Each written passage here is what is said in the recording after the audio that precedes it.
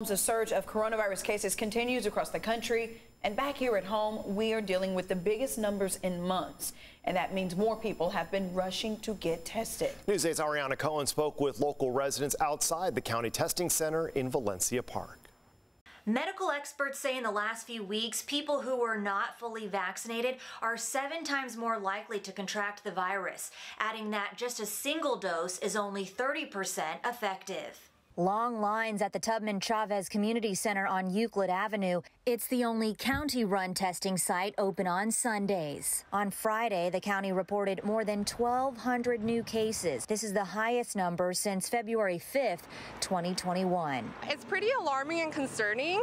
I was becoming a little desensitized with time since we've been dealing with this for a year plus. But I'm back to just getting pretty concerned and alarmed about the rates. Definitely worrisome. Makes you more scared.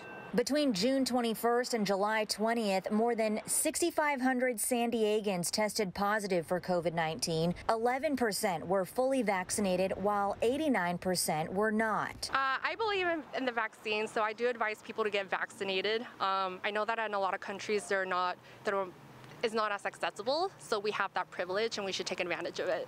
According to CountyNewsCenter.com, 98% of hospitalizations in the last month are for people who are not vaccinated or who have not had both doses of the vaccine. Experts say close to 150,000 San Diegans are only partially vaccinated and overdue for their second shot. We all thought we would be safe being vaccinated, so I think more so people need to be aware that even if you're vaccinated, you can still, you just have to be safe. We have a list of testing sites and vaccination locations on our website.